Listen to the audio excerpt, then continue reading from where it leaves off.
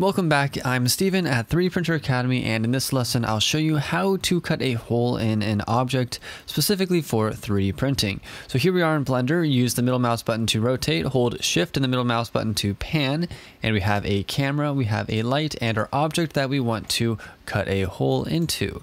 So if you want to change the size of your object, you can click the object and you can scale the object like so. So you can scale it like this by dragging these handles here.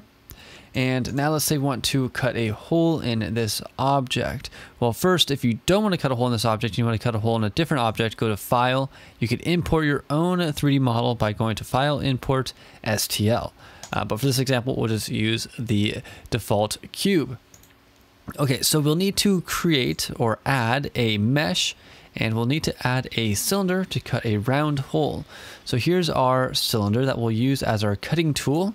Once again, go to the scale tool over here to scale the object. And if you want to size it very accurately or precisely, press N on your keyboard to open up the item properties. And you can change the dimensions right here. So let's say we want to create a 4mm by 4mm. The height doesn't really matter. I can just put 5. It just has to be taller than the object we're cutting. Just go ahead and do that. And I'm going to select this and just make it.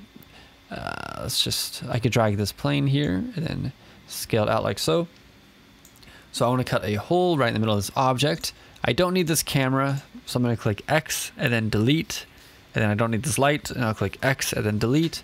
Now select the object that you want to cut a hole in, and then go over here to this blue wrench. And then go to add modifier, and we're going to be adding a Boolean modifier. Boolean modifiers allow you to cut or join objects together. And in this case, we're going to be cutting an object away from another object. So select Boolean, and now select the object.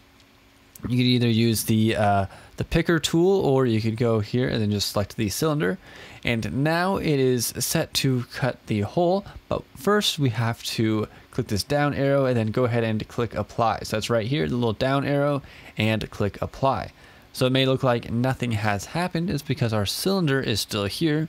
So we go ahead and move the cylinder by just dragging it up like so, and you can see we have a perfect hole cut in our object. Now to delete the cylinder, just simply press X on the keyboard and delete. And here we have a precise hole that we've cut out of our object using Blender, and now we can 3D print this. I hope that helps. Again, my name is Steven with 3D Printer Academy.